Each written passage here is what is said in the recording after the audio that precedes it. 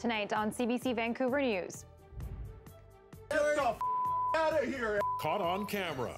A man threatens to stab a city councillor at a Vancouver homeless camp. Stab you, buddy, so quick. Also, there were times where my instructor went on holidays and I was like just sitting at home doing nothing for like a month or two. Not cleared for takeoff. You're going to court? They are. A Fraser Valley flight school defends itself as several student pilots demand a refund. And if you're roaming the beaches, just ensuring everybody's safety right now. the plea to prevent another long weekend COVID-19 surge in Kelowna as BC reports 50 new cases. This is CBC Vancouver News.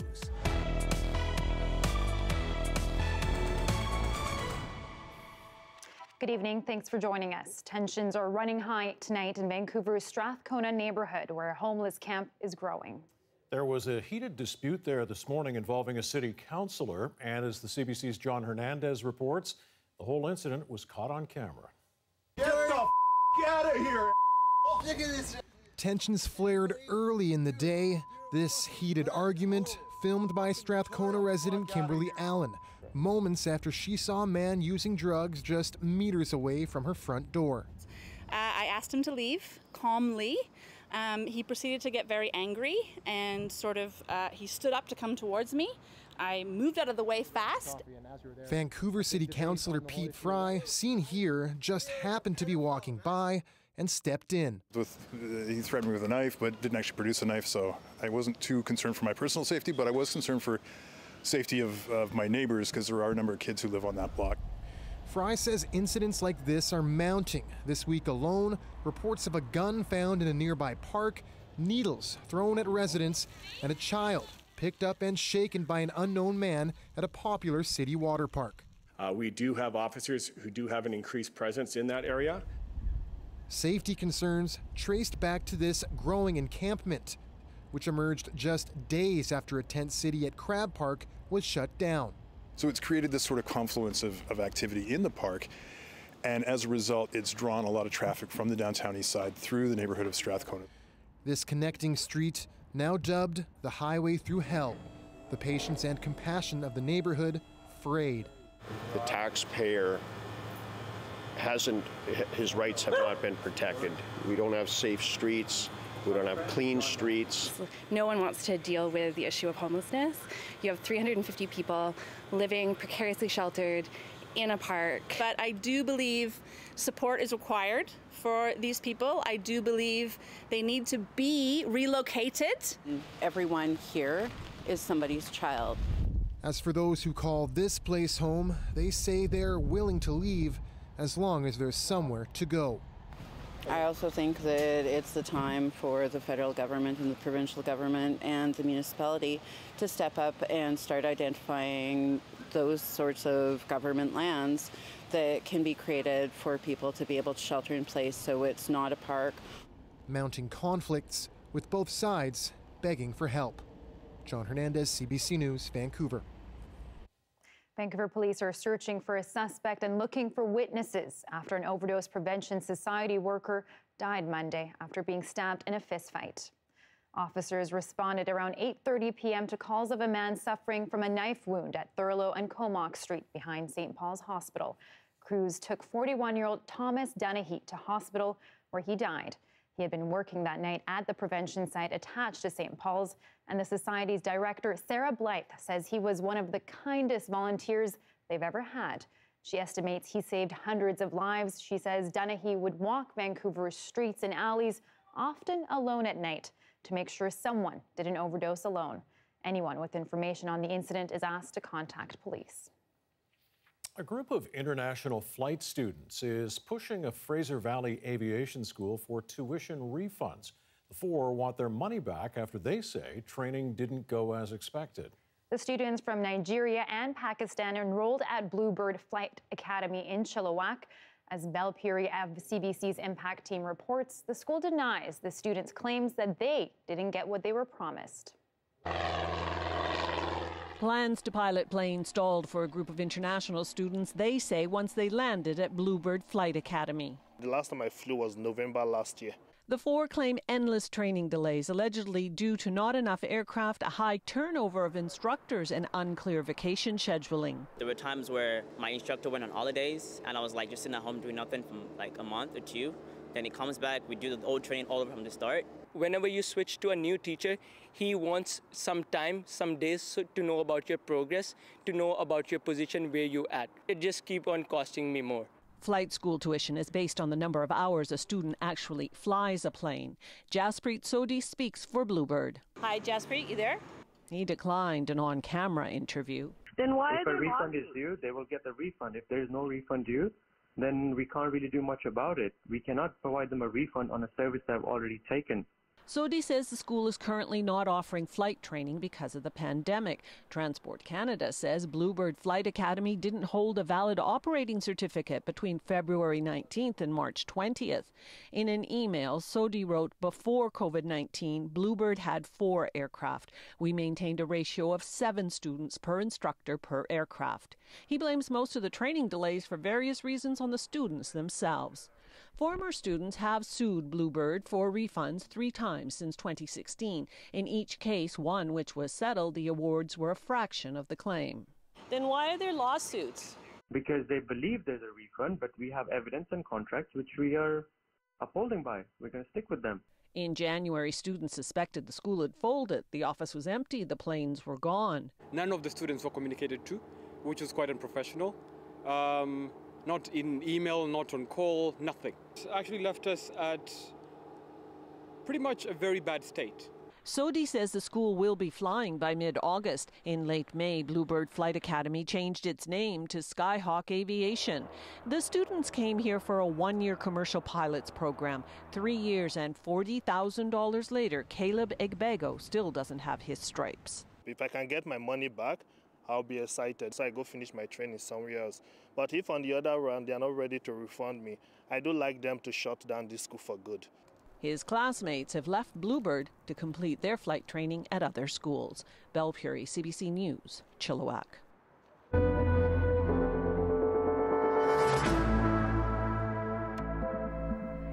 As we head into the long weekend, the state of BC's pandemic is a good reminder we still need to be cautious.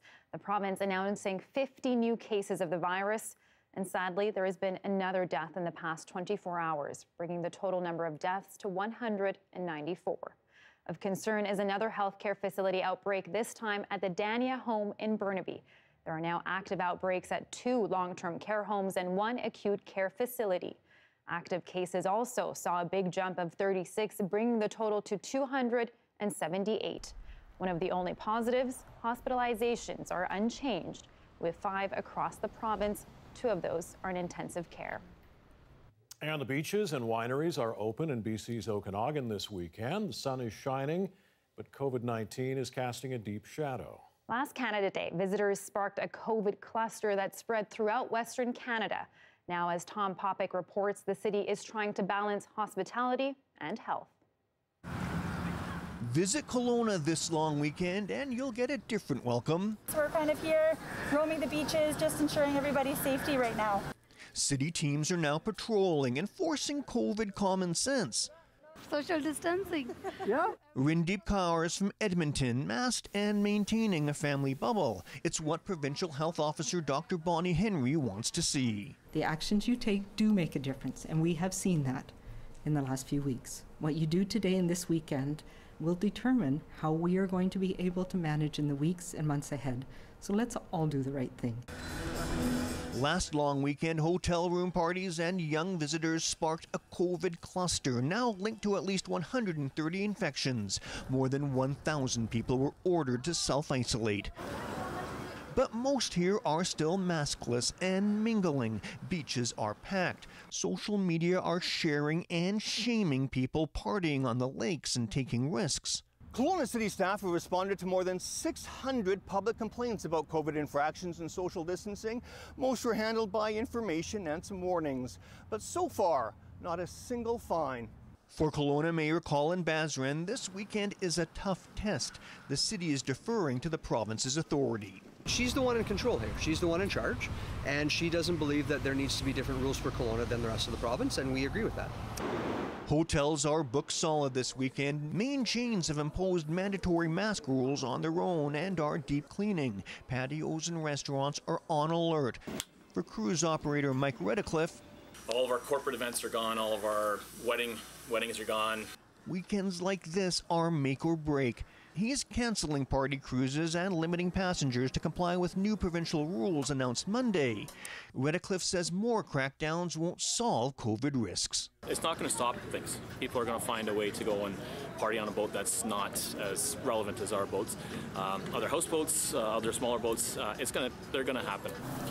For now, warnings and worries will have to do. Risking a second cluster, Kelowna is trying to balance health and hospitality. Tom Popick, CBC News, Kelowna. Frustration tonight for BC Ferries passengers and those still hoping to book travel ahead of the long weekend. Sailings are filling up well ahead of their departure times, and the company's website has been down for hours, so a clear sense of when travelers might be able to make a reservation is difficult to come by. But here's what we can tell you. Tsawwassen to Schwartz Bay 7 p.m. sailing was 90% full by 4 o'clock. Tsawwassen to Duke Point's 8:15 sailing was more than 90% full by 2:30. And Horseshoe Bay to Departure Bay's 7:50 sailing was 60% full before 2 o'clock. So if you're looking to get to a spot tonight, that could mean a long wait. While the BC Ferries website is still down, their Twitter page is updating regularly. And BC Hydro is reminding people to be honest with themselves when it comes to their swimming abilities.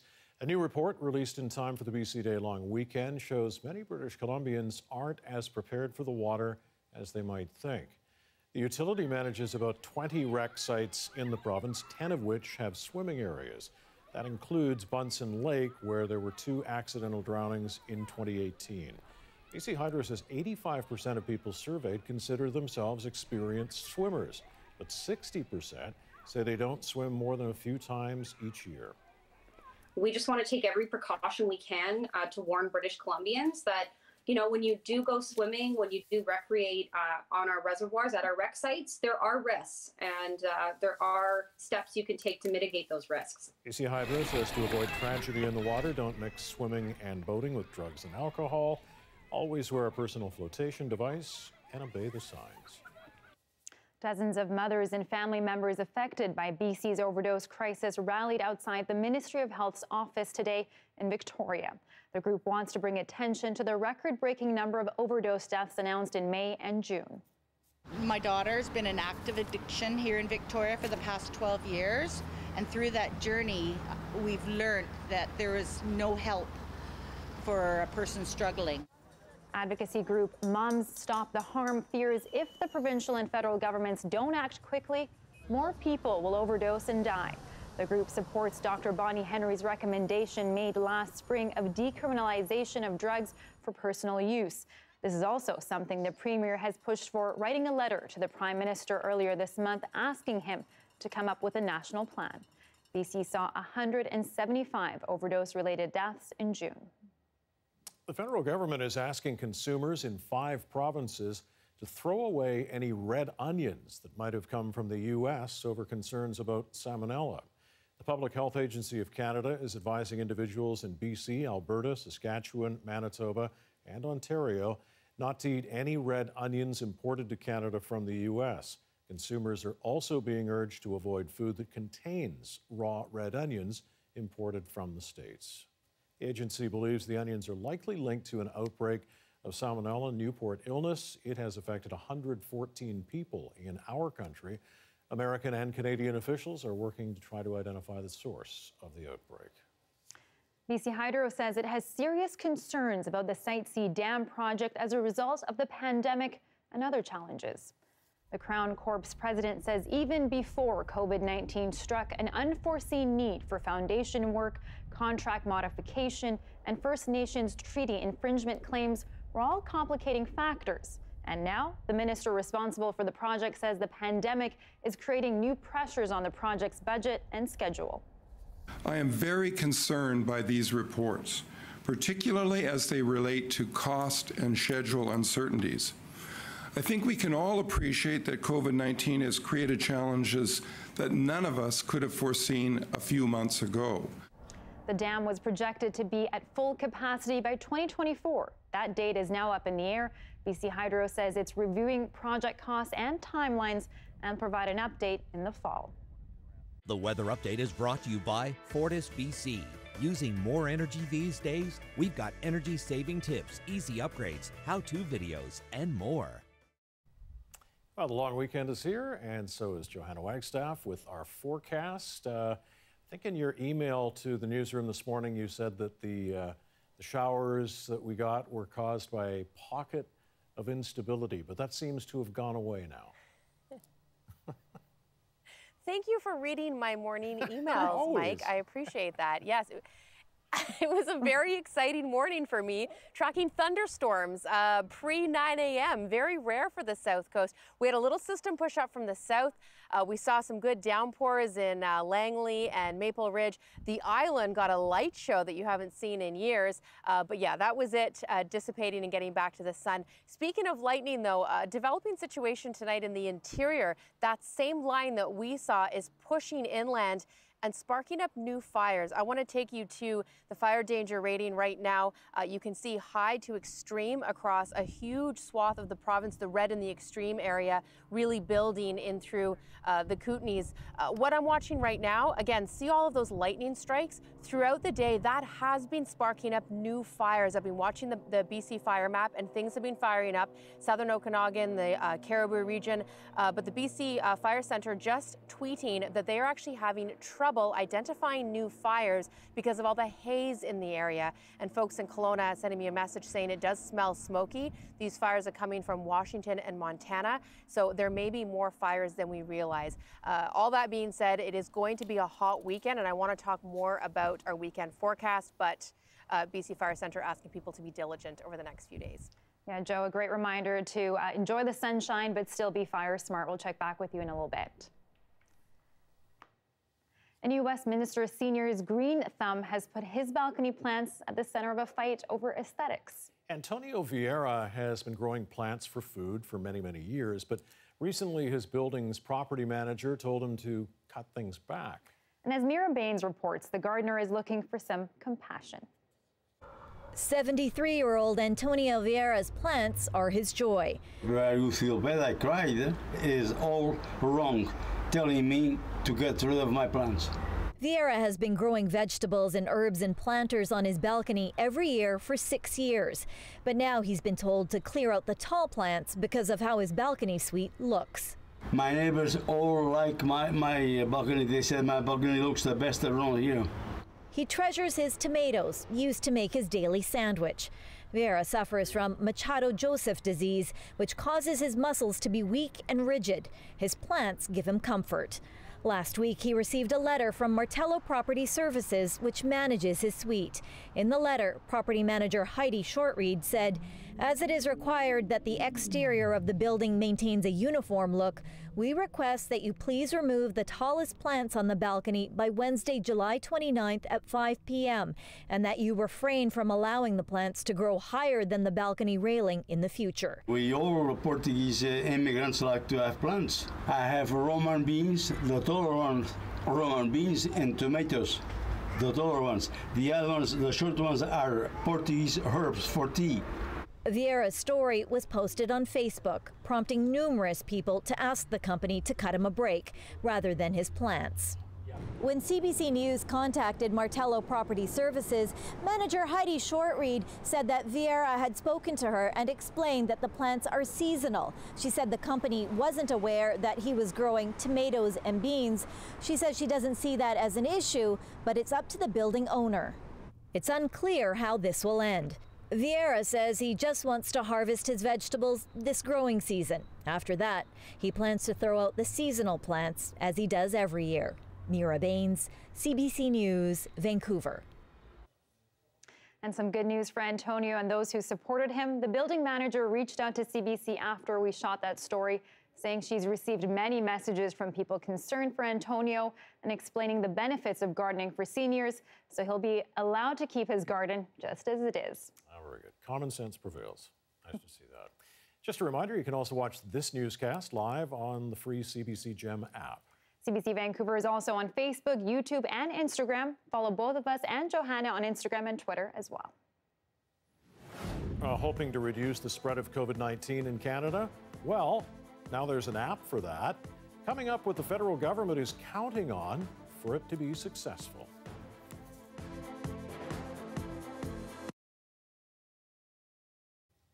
Thanks for staying with us online during our regular TV commercial break. Well, a piper on Prince Edward Island thinks he may have the prescription for boosting spirits during the pandemic. As CBC's Nancy Russell found out, he's calling it vitamin B, and he's been dispensing it virtually, of course, for the past few months. These days, James McCaddy and his family are out and about exploring Prince Edward Island on a summer staycation, as all of their usual Highland games are cancelled. But in mid-March, when the lockdown started, McCaddy went online with his bagpipes. Every day for the foreseeable future, I'm going to be putting up a brief video piping, and we're going to call it Vitamin B, Vitamin Bagpipe. I was thinking, well, maybe it'll be 25 or so, but we were also naive back then. The first video recorded in the empty theater at the College of Piping. Then he started recording his videos at home, and 4-year-old daughter Briar insisted on joining in. The shares and likes on social media poured in from around the world. And it's not even people who play bagpipes, it's people who just wanted something happy. There were also lots of fans on Prince Edward Island, including Mary Beth Campbell, who watched the videos daily along with the family dog.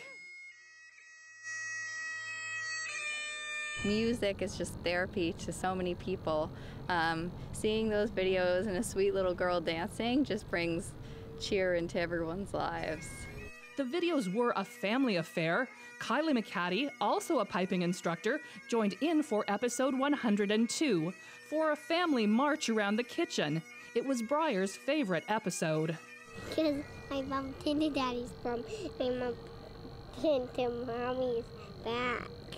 I think it's really nice how it's connected with people, and like James said, it was connected with people all over the world. Briar's got her own little fan club now. She said people send her stuff in the mail. James McCaddy wrapped up the daily videos at episode 105, but there are still occasional posts and lots of memories. I think it'll be a great source of embarrassment for Briar later, but then as she gets beyond the teenage years, then I think she'll look at it really fondly. I'm already nostalgic about it. Because the few months have felt like a short time, but they've also felt like years. Apple Highlanders and the last band.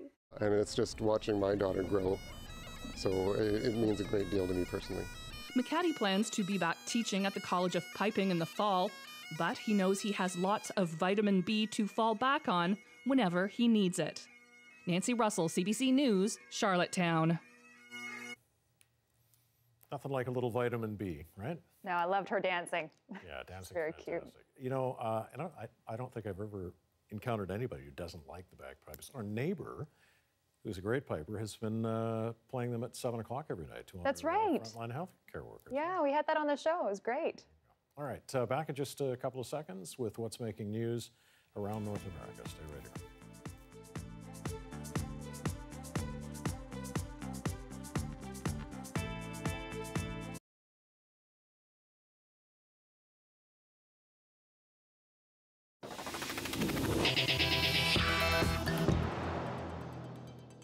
Now, the Prime Minister has unveiled a new smartphone app hoping to reduce the spread of COVID-19. Right now, COVID Alert only works in Ontario, but the federal government is hoping to expand its reach across the country. However, as Ashley Burke explains, the app's success and effectiveness depend heavily on how many people actually use it. I've downloaded the app this morning, and I encourage you to do the same. This is Canada's long-awaited app to help the fight against COVID-19. COVID Alert will notify users who've been in close contact with someone who has tested positive, if they have the app too. The more people use it, the better it can trace and therefore slow the spread of the virus. In fact, health experts say that if enough people sign up, this app can help prevent future outbreaks of COVID-19 in Canada. COVID Alert doesn't collect any personally identifiable information. The app doesn't save your location, address, or any personal information. avoid higher risk activities. Officials say it's a tool to alert people faster if they've potentially been exposed. A certain setting where you don't actually know who is around you necessarily, they're not part of your social bubble. Under those kind of settings, it's actually quite useful to be able to have an app where you can download this specific key if you got a lab positive, and that sort of sends a signal to the people who had been within that 2-meter distance. The app is voluntary and so far only functional in Ontario, raising questions about if there will be enough uptake for it to make a difference. Similar apps have been rolled out in other countries. One expert said they haven't had a major impact. Really, what it can do is assist finding if you have been exposed at some point in time. It's not a guarantee. There are all kinds of limitations around the technology, and it cannot keep you safe. It can, after the fact of exposure, maybe help us when we're doing the actual hard work of contact tracing to prevent further exposure. The federal government says it's working to roll out the app in Atlantic Canada next and hopes to get other provinces up and running in weeks, but doesn't have a deal yet. Ashley Burke, CBC News, Ottawa. The sweeping ban on foreign travelers entering Canada has now been extended until at least the end of August. The order has been in place since mid-March. It bars nearly all those who are not Canadian citizens or permanent residents who are coming from a foreign country other than the U.S. Now, a separate order in place between Canada and the States prohibits all non-essential travel. Truckers and healthcare workers are among those still allowed to enter from the U.S. Air Canada is posting some huge losses. The airline says its second quarter took a staggering $1.7 billion hit. It's all because of the pandemic-related slump in travel. Revenue fell by almost 90% between April 1st and the end of June compared to the same period last year. The airline is slowly starting to gear up again. It's flying to 91 destinations this summer, but that's about double the routes flown in May. But it's still only half of the routes Air Canada usually services. Well, COVID-19 continues to surge in the U.S., with the total number of deaths topping 150,000. As Lindsay Duncombe reports, Dr. Anthony Fauci and other experts have been answering questions from a special congressional committee investigating the pandemic. Watching this hearing play out on Capitol Hill, there is a sense of a tale of two pandemics, depending on which lawmaker from which party is asking the questions of these medical experts. From the Democrats, you get a sense of a disaster unfolding, much criticism of the Trump administration's response. From the Republicans, the opposite, much praise for how the Trump administration is handling this. The experts themselves are being diplomatic. In his opening statement, Dr. Anthony Fauci talked about the possibility of a vaccine. He described it as promising. We hope that as the time we get into the late fall and early winter, we will have, in fact, a vaccine that we can say would be safe and effective. One can never guarantee the safety or effectiveness unless you do the trial, but we are cautiously optimistic that this will be successful. We can expect many questions about testing, because what's happening in the United States right now is testing is going up. There are a lot more tests being performed, but the issue is it's taking a long time for some people to get those test results, in some cases a week or even 2 weeks. And that makes it difficult to do contract tracing and find out who else may potentially be infected. In his opening statements, the man responsible for the testing response in the United States said this: "We cannot test our way out of this or any other pandemic. Testing does not replace personal responsibility. It does not substitute for avoiding crowded indoor spaces or washing hands or wearing a mask." One of the first questions to Dr. Fauci was about why the situation in Europe, which is seeing a flattening of its curve in many countries, and the situation in the United States with increasing cases in many areas, why they're so different. Dr. Fauci's answer to that was about the difference in how the nations shut down. There were stronger closures, stronger lockdowns in many European countries. Lindsay Duncombe, CBC News, Washington. Hong Kong is postponing September's election by a year. saying it's necessary because of COVID-19. Coming up, why opponents believe the vote is actually being delayed.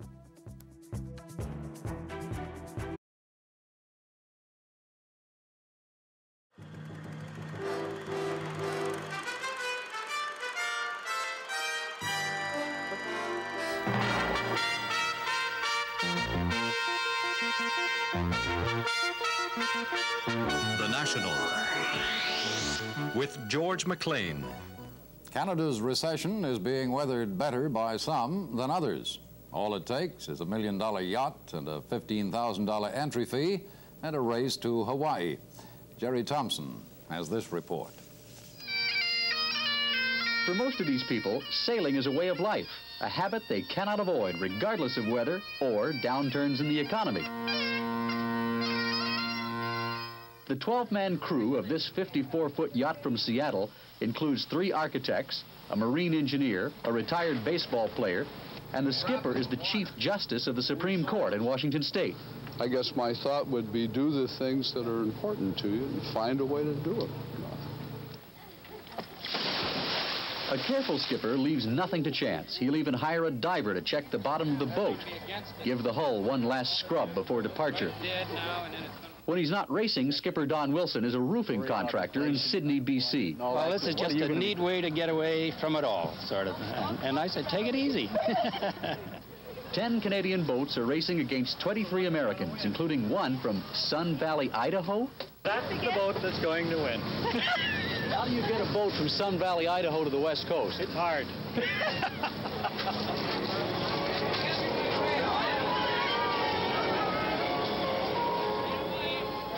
So it's all fun and games now, but can you imagine it about midnight tonight with 40-foot swells, a blowing rainstorm in mid-Pacific? Just a heck of a way to spend the recession.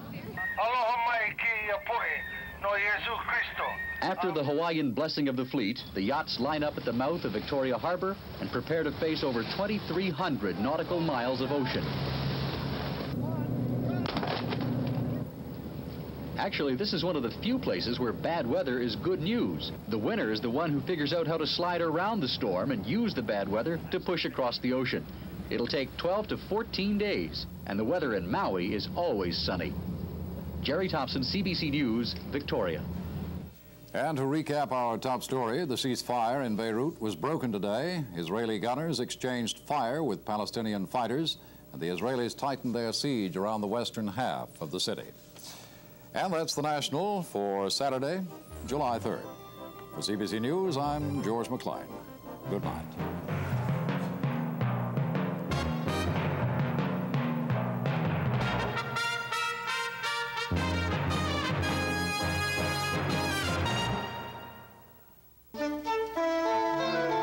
This is CBC.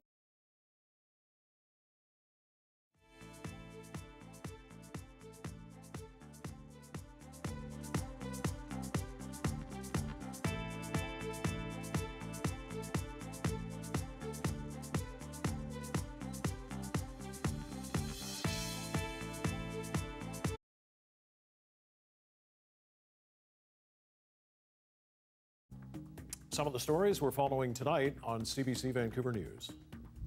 Get the out of here! Go. I'll stab you. Go. A Vancouver City Councillor was just trying to help a neighbor who was being harassed when a man threatened to stab him. It's believed the man lives in the Strathcona tent city. Residents of that area want the province and federal government to finance a solution. None of the students were communicated to, which was quite unprofessional. Not in email, not on call, nothing. A group of international flight students is pushing a Fraser Valley Aviation School for tuition refunds. They want their money back after they say training didn't go as expected. The students from Nigeria and Pakistan enrolled at Bluebird Flight Academy in Chilliwack. The school denies student claims that they didn't get what they were promised. Provincial Health Officer Dr. Bonnie Henry is reporting 50 new cases of COVID-19 in BC today. There's also one new death, bringing our province's total to 195. 5 people are in hospital, 2 in intensive care. Public health teams continue to monitor the active outbreaks on Haida Gwaii and at Fraser Valley Packers. And as we head into the long weekend here in BC, health officials are reminding people to keep groups small. As Greg Rasmussen reports, the effort now is to avoid another post-long weekend bump. Sun, sand, football, enough to make it all seem almost normal. But these 18-year-olds are keeping to a small bubble. In public, we're not going up to strangers and keeping. But within our friend group, we're pretty liberal. Definitely challenging, but I guess you just adapt to it. Some are worried about people taking greater risks. We built up all these good social distancing rules and precautions, and now that's just gone, which is kind of upsetting because I know we take it seriously and it just seems like others don't. Officials fear the combination of a sunny long weekend and the lure of large social gatherings will cause people to drop their guard. Let's make this long weekend a different one than what we saw in early July. The worry is a repeat of events like this one earlier this month. A poster advertising a large beach party for tonight has BC's health minister upset. I think people do need to give their head a shake a little bit here. To keep people in line, the city of Kelowna is putting teams on the streets. We're kind of here roaming the beaches, just ensuring everybody's safety right now. Using reminders rather than fines or arrests. Yeah, it's just not possible to have enforcement or bylaw officers everywhere where people are gathering in our community. While some are calling for a crackdown, softer educational nudges may be more effective. If you lead with enforcement, then you push the behaviors underground. And the worst thing we could do is cause an outdoor party to move indoors. That would be much more dangerous. At the beach, a call for vigilance. A lot of people are doing the right things and trying to make the effort to take precautions, and there's a lot of people that are kind of just ignoring everything and doing what they want to do and pretending like COVID's over, but it's still, a reality that we need to face every day. A reality that will last far longer than this long weekend. Greg Rasmussen, CBC News, Vancouver. The government is extending the rent relief program for small business owners. It's been heavily criticized for putting the onus on landlords to apply instead of simply giving money to tenants. As Peter Armstrong explains, many of whom say they'll go under without radical changes. Georgette Carter is one of the lucky ones. Her business is open and her landlord applied for rent relief. Carter's only doing a fraction of the business she'd normally do, so the rent relief has been crucial. Right now we're operating on a part-time basis. That's a huge impact for us, and with the rent reduction program, it definitely eliminates a lot of that pressure. For those who accessed it, the program's been a lifeline, but only a small handful of businesses have actually been given a break on rent. The current system requires applicants to prove they've lost 70% of their revenue, and it puts all the power in the hands of the landlords, many of whom just haven't bothered to apply for the program, leaving their tenants without any options. Small business survival really depends on a better, more inclusive rent relief program being rolled out quickly, one that helps tenants get relief even if landlords haven't cooperated and won't, ever. About 500,000 businesses should qualify, but just 63,000 have actually received money. So hundreds of thousands of business owners are watching the bills pile up with no relief in sight. Since COVID and the landlord refused, I just decided to give up. Jin Lee runs the Chinese arts and crafts store, a mainstay of Vancouver's Chinatown. Her landlord's demanding months' worth of rent, and she's only just reopened. I haven't cried. I cried many times, but because it's sad. Nobody can help me. Community advocates like Michael Tan say this is a growing problem. He says smaller businesses don't have lobbyists and lawyers to help them navigate the system, and even though shops have reopened, hardly any of them are operating at full capacity. The need is urgent. I mean, we've already seen this announcement of Chinese art crafts. They'll be closing in September. That leaves us 2 months to find some sort of remedy for them, or else they will be the first of many. And if there is a wave of closures, it's small shops like these that make up the fabric of towns and neighborhoods that'll be the first to go. Peter Armstrong, CBC News, Toronto.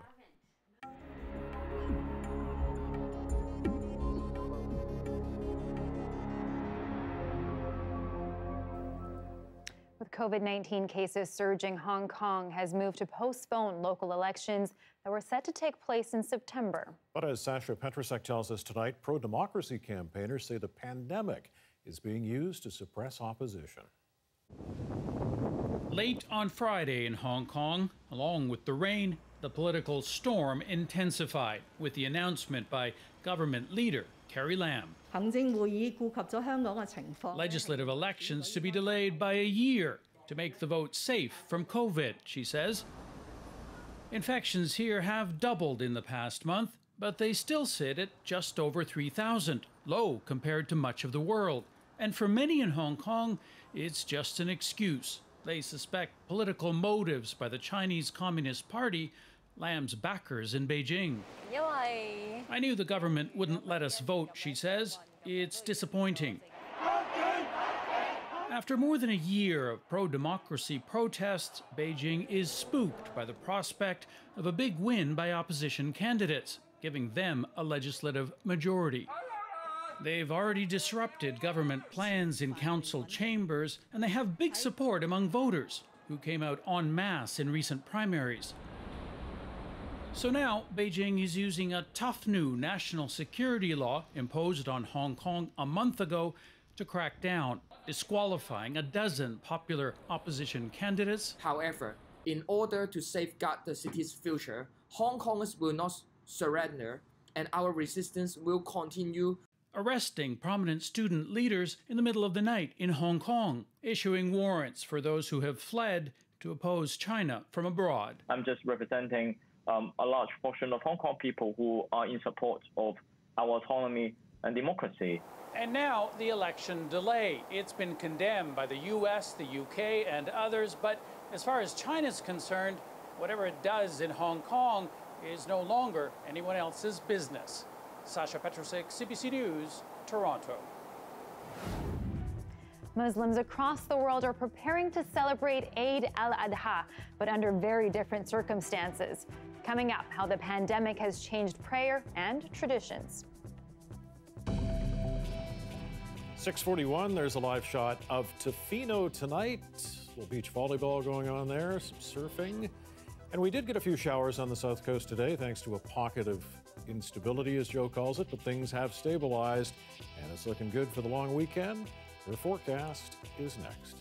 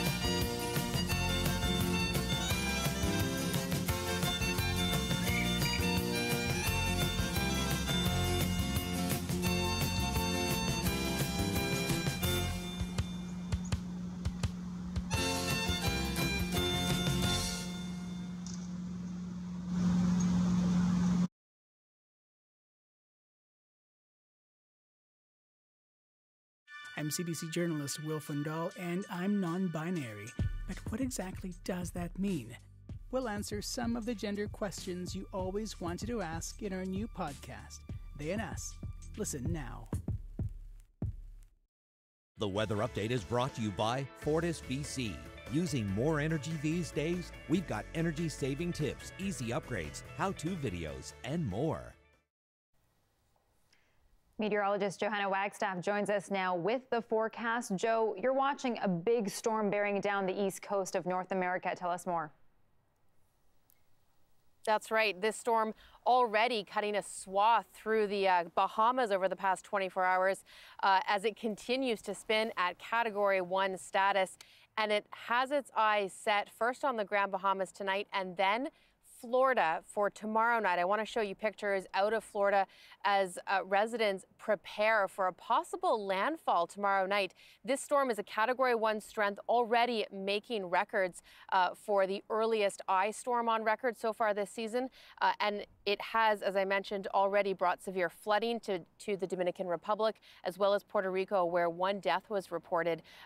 Folks are getting prepared for what could be 3 to 7 days without power. That's what officials are asking people to prepare for. And COVID testing sites have been temporarily shut. Most of them are tents and need to be taken down. Watch as this storm tracks northwestward through the next 24 hours. Best chance of landfall Saturday night as a Category 1 storm. Second scenario, it slides up that east coast, also causing big flooding and strong winds. So watching that very closely. That's going to be a big weekend storm for Florida, and we'll keep you posted through the weekend and into early next week. Taking you back to the west side, we have that band of instability I'm tracking closely, bringing those thunderstorms to the interior and starting up new wildfires.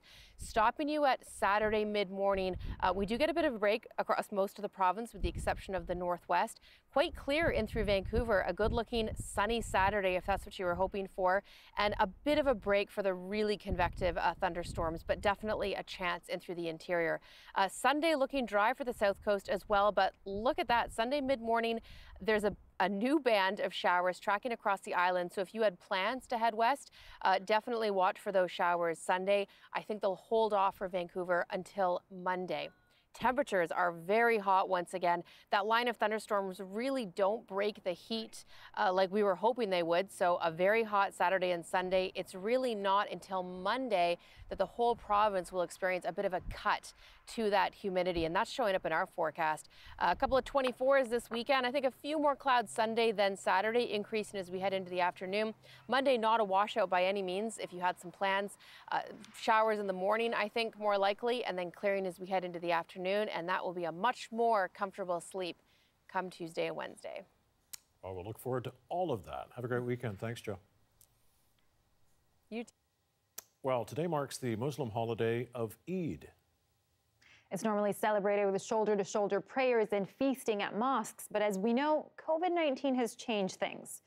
The Muslim Students Association at UBC held this outdoor prayer session on campus today to celebrate the pandemic. The pandemic has forced mosques to hold strict limits on how many people can pray together, and others, like the group shown here, are praying outside to reduce the risk of spreading the virus. CBC's Ellen Morrow shows us how Muslims in other parts of Canada celebrated safely. A day of joy, changed, but nowhere near dampened by COVID. We're really excited. I'm so happy to be here today. Hundreds of cars lined up to snake through this mosque parking lot. Mobile festivities with cool treats, a juggler, even animals, as this community shared a collective moment, separate in their vehicles, but still together, celebrating Eid al-Adha, one of the most important days in the Muslim calendar. We are very lucky to have Isna here, making this drive-through. And after months of lockdown, this celebration is all the more needed, says this father. Especially for kids, because they're so bored, staying at home for so long time. So now, to get out and to have this fun, and especially in this occasion, so it's very, for sure, very happy for this. How are you? Thank you. A similar event was held in Moncton, where 8-year-old Zachariah Samad celebrated with his dad. It is cool, but I do miss the, other times. But we have to do this for safety. And in Yellowknife, to mark the occasion, a physically distanced barbecue. At this Toronto mosque, Friday prayers too came with COVID precautions as worshippers reflected on the meaning of the day. The message of hope, the message of resiliency. We are realizing what's important to us and what matters to us, because this pandemic, there's lots of challenges. Many of those challenges remain, but today, at least, was a happy reprieve. Ellen Morrow, CBC News, Toronto. COVID-19 shut down gay bars and queer spaces, but coming up, why it hasn't stopped a group of non-binary artists from putting on the show of a lifetime.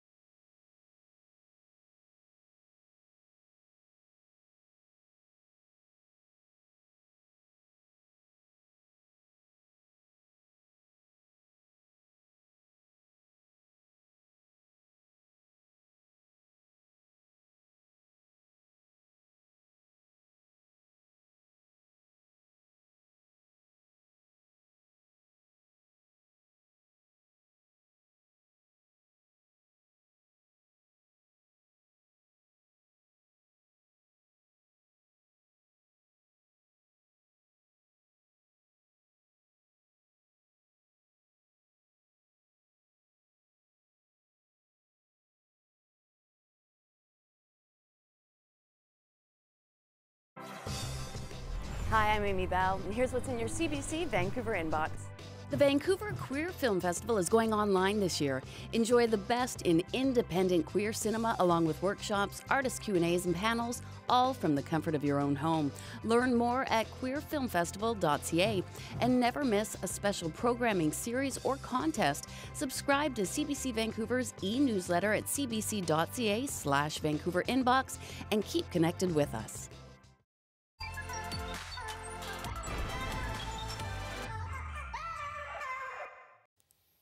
Well, with queer spaces shut down due to COVID-19, putting together performances has been tough for Vancouver's drag artists. Which brings us to the Darlings, a group of non-binary artists who took it upon themselves to put together their first in-person show since February. Here's a look at what went into what they called their most ambitious presentation ever.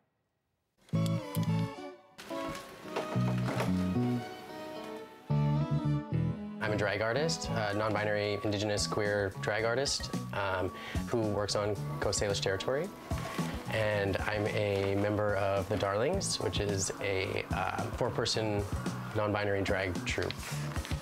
When we started the Darlings, it was partially in response to the representation that was happening in the drag scene already, because we knew there were people like us that weren't seeing themselves represented in drag yet. People are watching, they're waiting for you, hoping to see the new hero. It's making you nervous, but what can you do? Isn't it worth everything you've been through? When the pandemic started, first thing everyone does is they turn to art. The effects of being a queer person in isolation is you go and you turn on your TV and it's all cisgendered straight people. And it's really, really boring and sad to not see yourself in anything you watch. And that's why people go to drag shows, because they see people like themselves and they see this vibrancy that they don't see anywhere else. Danger.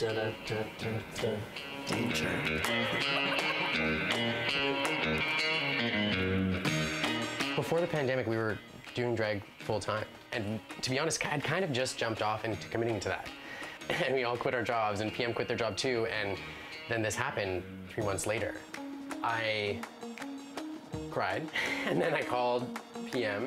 I was just like, Desi, we have to do something. Like, we can't just freak out. Like, literally everything's canceled. We have to do something. We have to do a show. And they were like, oh, Jesus. And called Made in China and Rose. I was like, listen, I really think we should do this show in 2 weeks, and I think we should use our webcams. And that was like my first mistake with those shows. Yeah, I don't know what's happening. I can hear you, but I can't hear my music. Luckily, it worked out really well. The support was huge from our first broadcast, but unfortunately, it got censored. And somebody reported it on Facebook, and it got taken down immediately. They deemed it as inappropriate or explicit content. That was what the descriptor was. And then so we disputed it. Facebook put the video back up, but by that time, we had lost a huge chunk of our audience. Trying to figure out how to get it onto Vimeo right after, and then how to redirect all of our audience. So it kind of became this whole experience that ended up being kind of memorable and exciting and very specific to what we were going through. We got our second show ready. We did like a whole new media platform. We did a press release, and then that show got taken down too. And that was like a really good glimpse into the reality of what it's like to navigate the internet as a queer person. It's unfortunate, but the only spaces that provide us that safeness is queer spaces. So that's been the hardest part about losing these spaces, is because it's all we had. There was people that were literally queer and alone for 3 months. And we need this. We need these spaces. We need to dance together. People think it's like brave and an act of rebellion, you know, but it's who we are. Bam. Done. Like everybody, just trying to make it work, which is obviously very, very challenging. Yeah, and the Pride Parade's this Sunday. Well, virtual one. Yeah, Pride weekend. So 2 o'clock, the virtual parade. We'd normally be out, of course, in the West End, participating in that. 1 o'clock on vancouverpride.ca, on Facebook, YouTube, and Twitch. It'll be weird not to see the floats and to take part in it, but it's good that they're doing it online. Yeah. Yeah. Well, and a reminder, you can always watch this newscast online at cbc.ca/BC. Our next local newscast is right here. Did I do it right? Yeah, I did it right. Tina's here at 11 after the National. Thanks for watching. Have a great weekend. Happy Pride. See you later. Bye.